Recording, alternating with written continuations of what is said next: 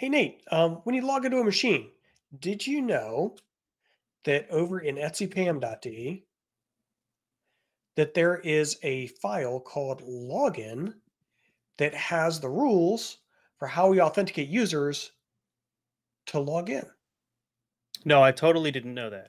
Well, I mean, I did know that, but, maybe other folks don't. Um, you can see some other files over here, SSHD. So Yep. there's a way that you can have PAM use, or you can have SSHD use PAM, and it would use the rules in the SSHD file. There's sudo, right? So when you run sudo and it's authenticating your user to make sure that you're allowed to sudo things, guess what it's doing? It's using the sudo PAM configuration file. Let's take a look at login for a second. So this is what it looks like. And essentially, PAM is used in a variety of ways to authenticate and set up users to be able to use the system. There are several types of rules. So you can see that first column in this file. We have auth rules, which will authenticate someone's identity. Rules, which verify their account is in good standing with the system. Password rules. If someone is trying to change their password, this is how we enforce those changes. The last set are session rules. After we've authenticated them and verified their account is in good standing, these are the additional things we should do to establish their session with the system. So those are the general types of rules that you'll see in a PAM configuration: auth, account, password, and session. The second column is the severity of the rule. And we'll see a couple different options here. But the ones I'd like to draw your attention to are required and optional. All right, so required means that we're going to run something, we're going to test something, and you're required to get a valid value from that test. And if you don't get a valid value or you get a negative response from the test, you will be unable to progress. Optional, we're going to run this test and we'll get a value back from the test, but we really don't care what it is. If you pass the test, great. If you failed the test, that's okay too. There are a couple others that we will see in our PAM journey. We will see requisite. Requisite and required are similar. Required will actually, if you fail the test, it'll still continue processing the rest of the rules. If you fail that test, we don't test it further. Often required is used, but requisite is not used. You may see it sneaking around places. And the other thing that we don't see in this file, but we'll see in another one in just a minute, is sufficient. If you pass this test, that is sufficient. You don't have to pass any other rules. It's like good enough. If you pass this one, it's good enough.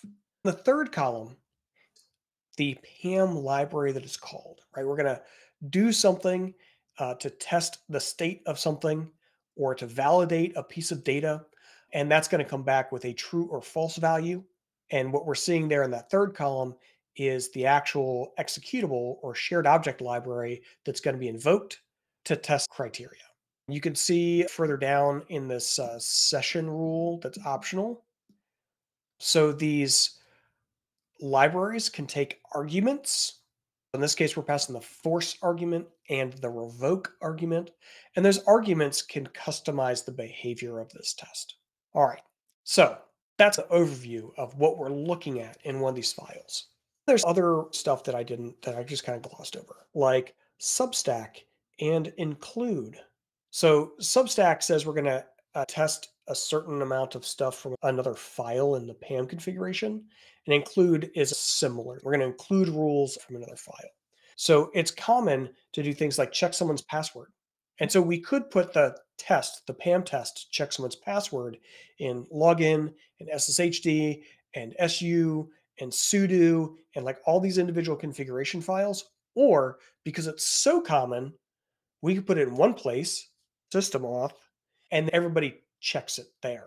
If we want to make a change, like add an argument to how passwords are checked, we can add it to the system auth entry.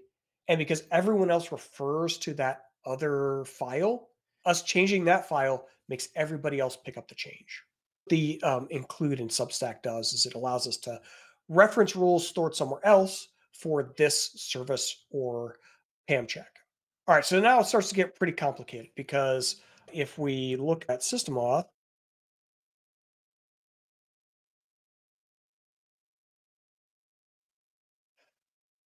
there's more account, auth, password, and session rules. Those were included from our login rules that we had to check. And so I kind of mashed these two files together so we could trace through what a sample login authentication would. So on the left side is the rules from login. And at several points, we saw that the login rules called the system auth rules. And so what I did was I put the system auth rules on the right side and I positioned them in the correct locations. And so that's why there's like gaps between the two of them, is because we like go over here and check some rules, and then we come back over here, and then we go over here to check some rules, and then we come back over here. So if you're logging into the system on one of the TTYs, we're going to authenticate your user. Did you provide the right password for a user that exists on the system? The PAM login file says we should use the rules out of system auth for that. So there are three rules over in system auth. The first one is required. So we're going to set some environment variables, and the PAM env library will always return a true value unless you're not able to execute it for some reason. So if you're not able to run PAM env, that's when you get a failure. This is a required rule. So if you fail a required rule, you're not able to authenticate. But the environment variable setting stuff in PAM is pretty much bulletproof. So you're going to get a pass on that. Like you'd have to have somebody deleted this file. That's how you would fail. The next one is a sufficient rule. If you pass this rule, that's good enough, and we don't have to check anything else. We make a call to PAM Unix. PAM Unix is the thing that does Unix style authentication. So we asked you for your password and your account, like your username, and we're going to go over, we're going to check it against something to make sure that that's the right stuff. And so I'm going to put Nate on the spot. Nate, when checking a username and password on a machine, where do you look? For a local machine, it'd be Etsy password and Etsy shadow. PAM Unix takes that user account you gave as your username, checks it against Etsy password, takes that password you gave, checks it against Etsy shadow. And if you are successful, you're authenticated to the system. If you gave the wrong username and password, and we're not able to validate it with our standard Unix authentication stuff, then you get a PAM deny call, and PAM deny will always fail. Always. And because it's required, because you failed the required rule, you can't authenticate to the system. All right, now the reason that we do this, and let me go into edit mode here, is if we had multiple ways to authenticate people. We're talking about authenticating against a central authentication location. So if you were to configure, say, LDAP, what would happen is if you use one of the Red Hat tools to configure yourself against LDAP, it would put a extra rule in SystemAuth and probably a couple other places.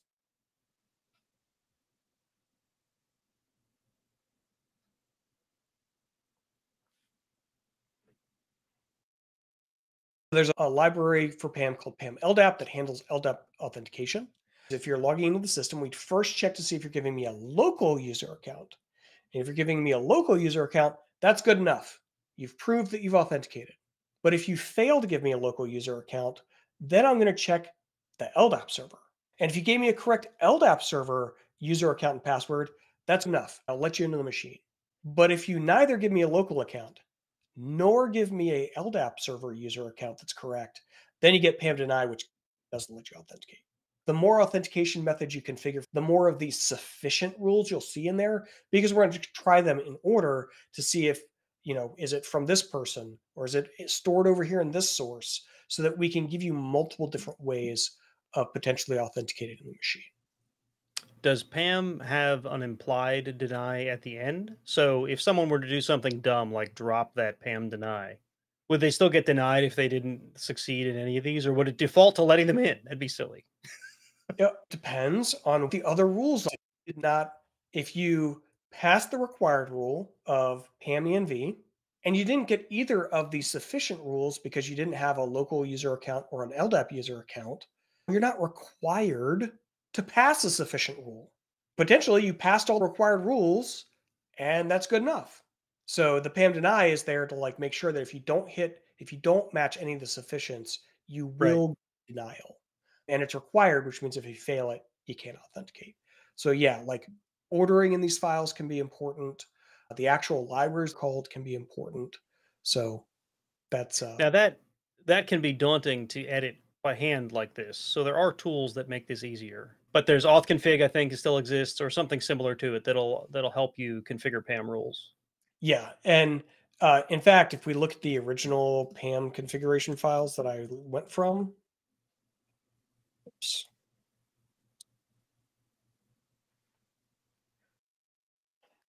system auth. Notice that it says at the very top, there's a comment that says this file is auto-generated. There The you next go. time you run auth select, it'll obliterate this file. There And you so go. Auth select. That's the tool I'm looking for.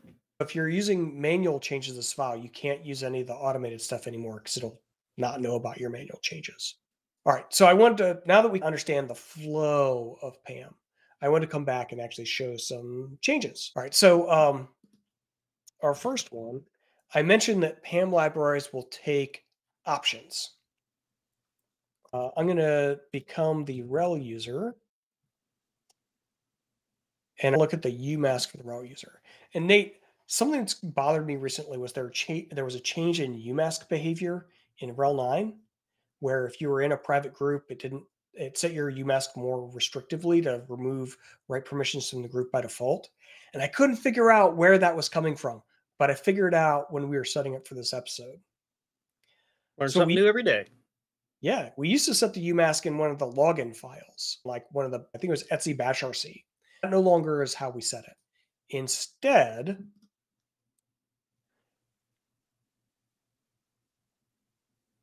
in post login, Hmm.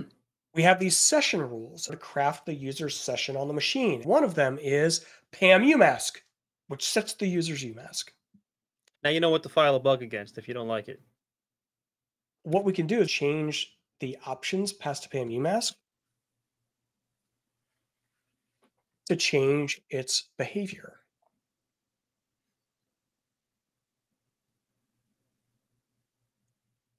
Passing the argument saying my machine uses user private groups or user groups, the PAM library that's responsible for setting the UMask for your session sets it to the user private group UMask instead. Or you can just dump umask 0002 into everyone's bash RC. And Totally do that for inefficient. every new user you create too. You got to keep propagating the change. Or you can just And hope it never changes because then you have to change it for all the users. right. Or you can just add an argument to the spam library, and there you go. It's now effective for all users that log into the machine that have their username and their primary group name are the same things. Stop with your simple and efficient administration ideas. I refuse. The other thing I wanted to show you is we talked about how you could add different authentication sources. There are additional PAM libraries you can add too. And a bunch of them come with RHEL. So like the LDAP one, the IDM Hmm. or IDM or AD integration stuff, that all comes with RHEL. But there are others that are extra. And where do we go for extra packages, Nate? Apple, extra packages for enterprise Linux. I'm going to do a DNF list available for PAM. This machine doesn't have Apple installed. That's not great. Poor planning, Scott.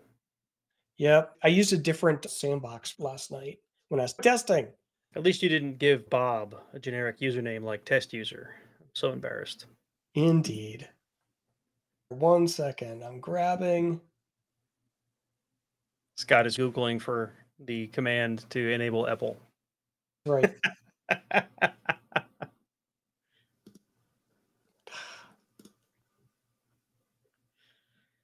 The reason it's not enabled out of the box is these extra packages are not supported by Red Hat. When you install our RHEL, Apple is an option. It can give you things that are not included with RHEL.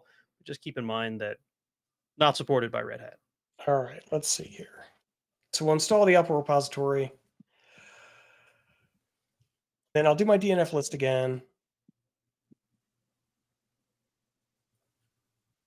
And it's downloading all the metadata from Apple. There we go.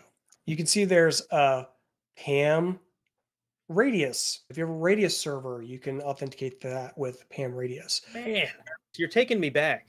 Taking me Yeah, back. some people still use RHEL 4, but there's PAM. You can authenticate with your YubiKeys.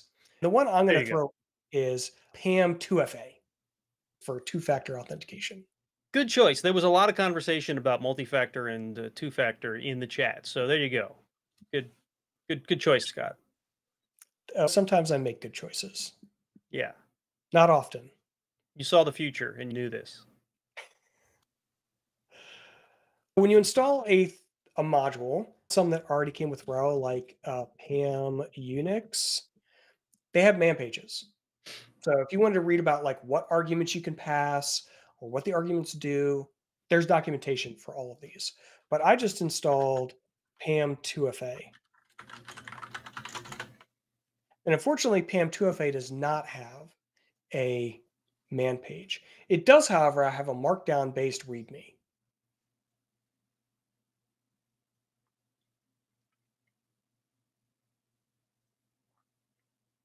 All right, so it says, hey, here's PAM 2FA. You can do two-factor authentication, including things like Google Authenticator, YubiKey, OTP. So there's a bunch of options for how you're doing your two-factor authentication. All right, we don't need to worry about building it because we got it from Apple already built. All right, it says to use this, you need to put this into your PAM config. So, oops, we're going to Etsy, pam.d, system auth.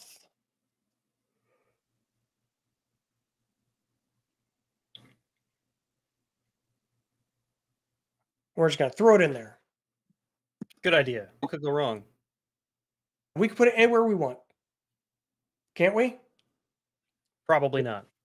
No. Shouldn't it be after the ENV at least? Or is it? It should be after the password, like after the PAM Unix.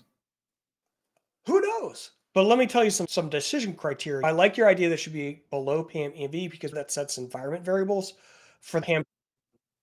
All right, let's fix that. All right, should it be above or below PAM Unix? PAM Unix checks for local user accounts. If it's okay that somebody types in their username and password, then maybe it should be below.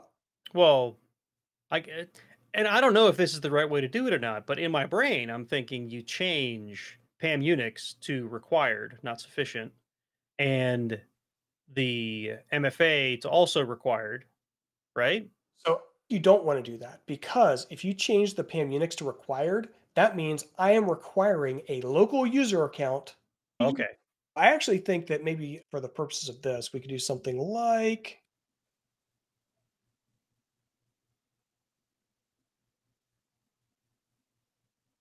that. Depending on what you want to do, you could change it to be sufficient. It's okay if you have a local username and password without two-factor authentication. Maybe that's what the PAM Unix line currently says. Yeah, And that's what I 2FA, was thinking. yeah. So what we could do is this.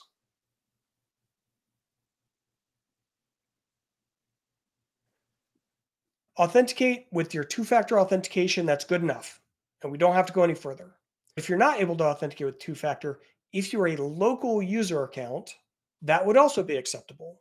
Point of two factor that I'm forcing you to do both. It should be a password and Uh, the second factor.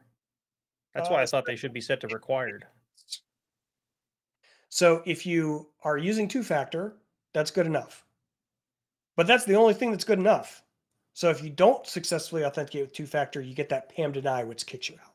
Does the two factor module also ask for your password then? It will. And so if we go There. back, That's what it I'm missing. Okay. I didn't yes, look at the man page. that's probably my fault. All right. So down here, they give you the arguments that can be passed to the two-factor module. Uh, Okay. things like your LDAP URI. What's the LDAP server that you authenticate against? Or the Google authentication stuff that you authenticate against. So there's options there. Or maybe we do PAM Unix where we log in with their username and password. That's good, but we also require that they put in a token or something with two-factor. So it would be good enough to have the local user account, but you also are required to put in the two-factor, token code or something in order to complete the authentication. Ordering is important. The severity that you Yes. type is important because that's going to dictate how PAM treats the requirements for your login. All right, I'm going to do something silly. All right, so here's what I've done. Nate, you'll notice I've not added any arguments to my 2FA. Yeah. Yeah, so there's no That way seems I can, bad. and it's required, so like it's going to fail. So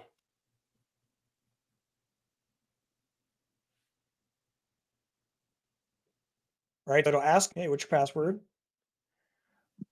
Hold on, that worked. I wasn't expecting it to work. Oh, I remember why. I put it in the wrong That's why file. we have these Oh, tests, Scott. that's right.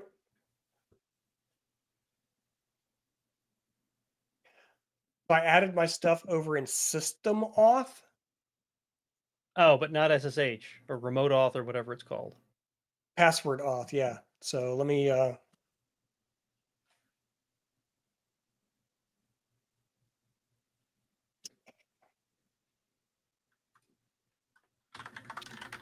let's try this.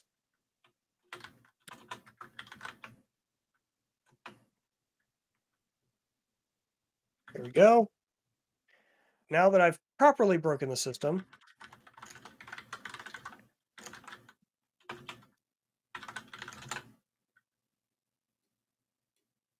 Broken it in the right way. that's right. Not broken it in the wrong way that I can't troubleshoot and fix. All right. So this is the same kind of dialogue that you would get if you put in the wrong password. And I know that was a question earlier. We were talking about it earlier with like, if I lock a password, what happens? This is the kind of thing that happens. We don't give away information that the state of the machine is the problem. So even though we're failing this PAM call, we're not told it's because we're failing this PAM call. However, as root on the local machine,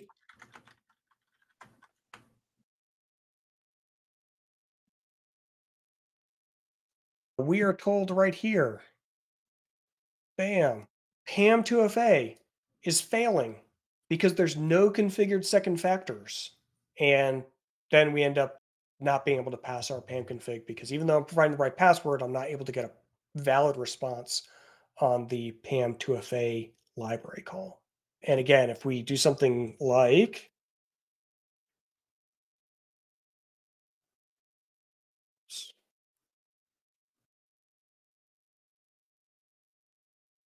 change the severity of our rule, so I went from required to optional. Now it doesn't matter whether I pass or fail the PAM 2FA module,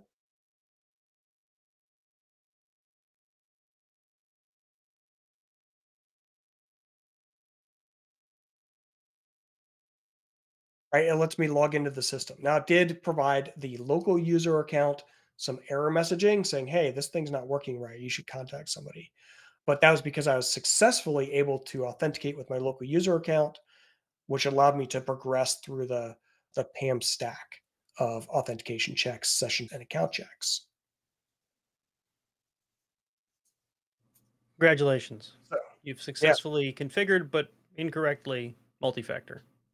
Well, and if we looked at the varlog secure, it would still complain that we're failing that Yeah, check, right? right. So if you're messing around with PAM stuff, and two words of warning: have an open session as root, because even root authenticates with PAM. If you mess Yeah. with PAM, you can't authenticate anymore. You're not going to be able to authenticate new root sessions. So You can lock yourself out pretty good if you mess up PAM good enough. have an open login session so that you can use that to change anything that might be incorrect. Test, test, and then look at things like varlog secure to verify that your tests aren't producing errors that maybe you just aren't noticing because other PAM checks are passing because you have the wrong severity or something else.